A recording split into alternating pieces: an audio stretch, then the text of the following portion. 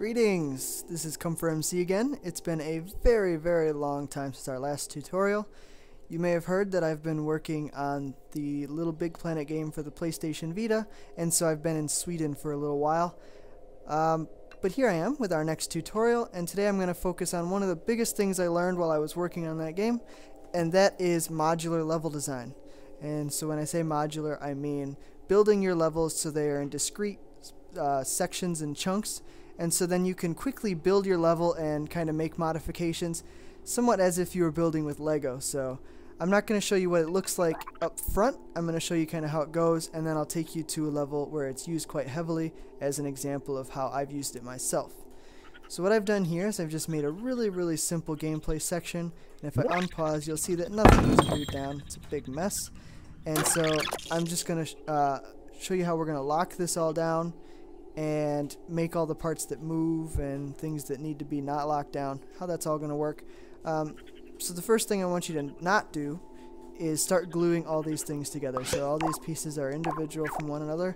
Don't glue them together because you might want to rearrange and remove things, modify things, and it makes it a bit harder if you have to unglue it each time.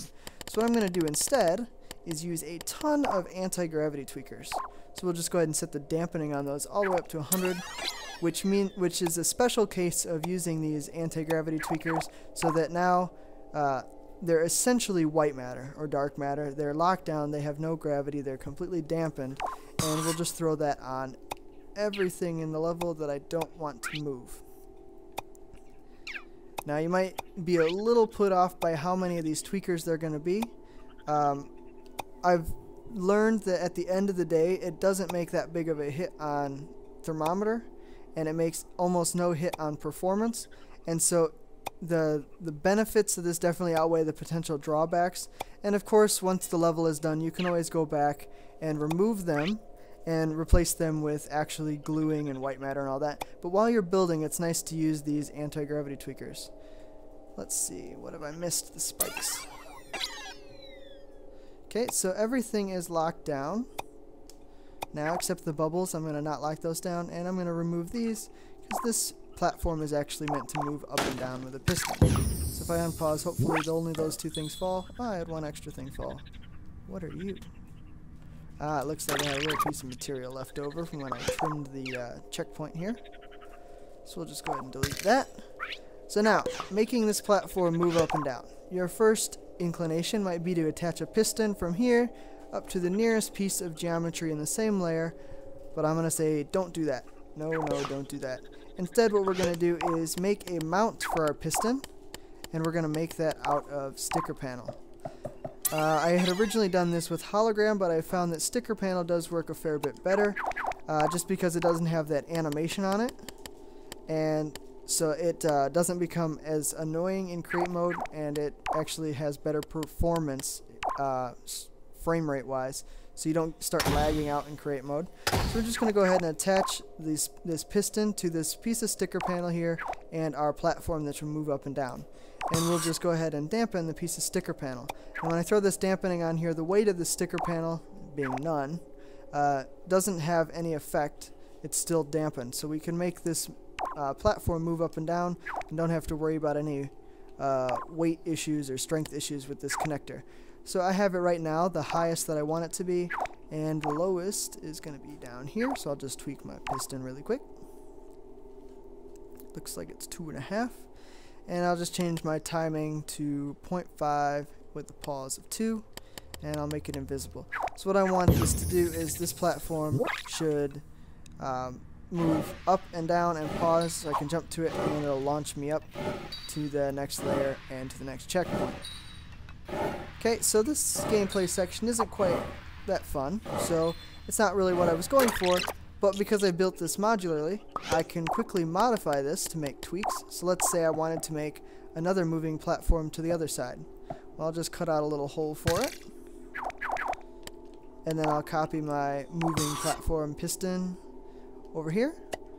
And because everything was on grid and because everything was modular, I was able to just copy that quickly over. I don't have to make any other tweaks, and now it'll all work and run, and I can test out how I like this new design here. Okay. Okay, so the gameplay is a bit more evolved, might be more towards what I wanted.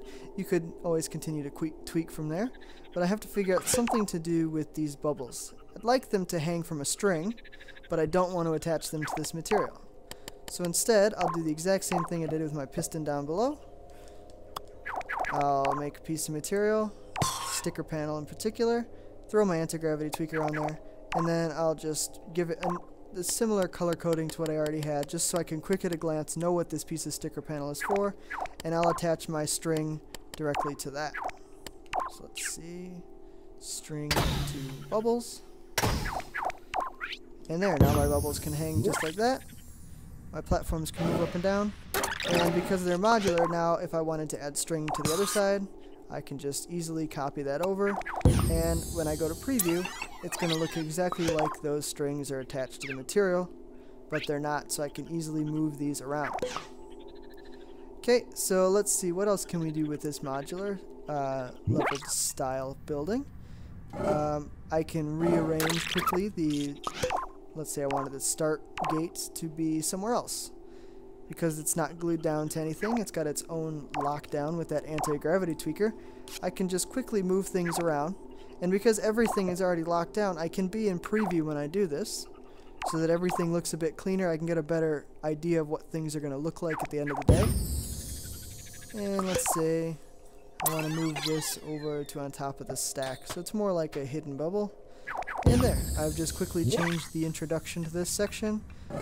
I didn't have to worry about locking anything down, gluing anything, and the premise is exactly the same as what it would be. So this is a really quick example of building modularly. I'm going to take you to my most recent level where I've done this throughout, and we can get a better idea of how it looks on a bigger scale.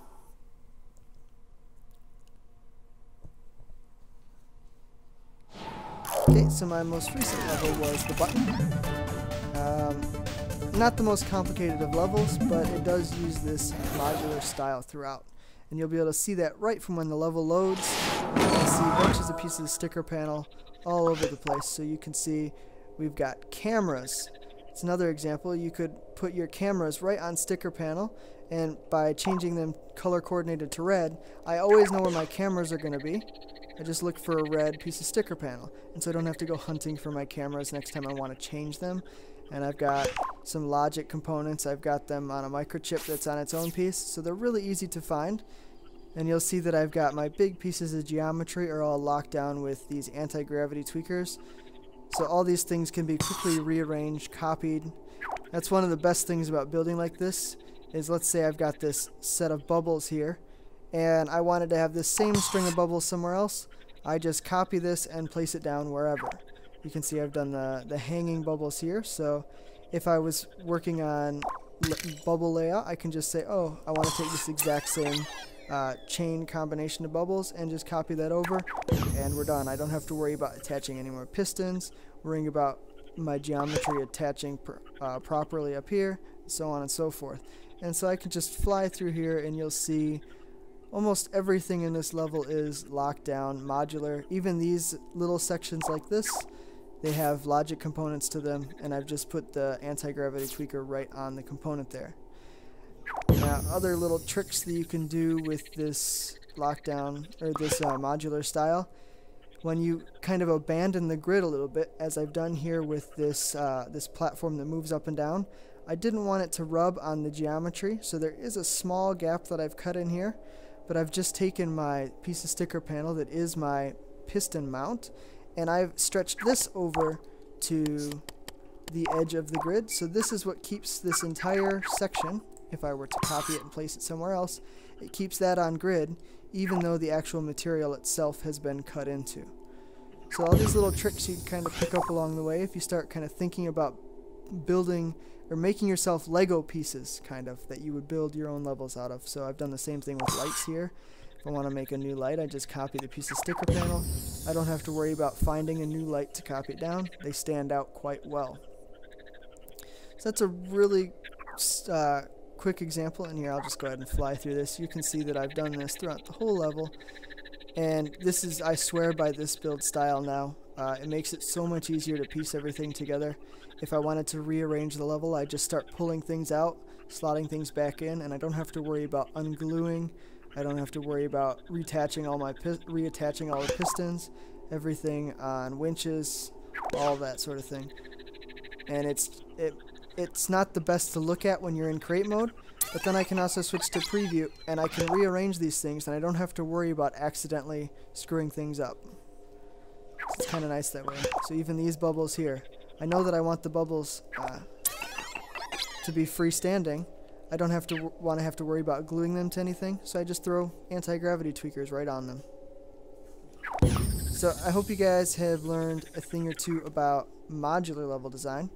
If you have any questions, please pose them in the link that I've provided in the description. It's a topic for discussing this tutorial on Little Big Planetarium, and it's nice to be back. Hopefully I didn't bore you guys too much, but this is definitely one of the biggest things I've learned about level design in the past 6 months. So take care, guys. Thanks. The tutorials will unleash not only exciting tools and objects, but knowledge and the deepest secrets of the cosmos.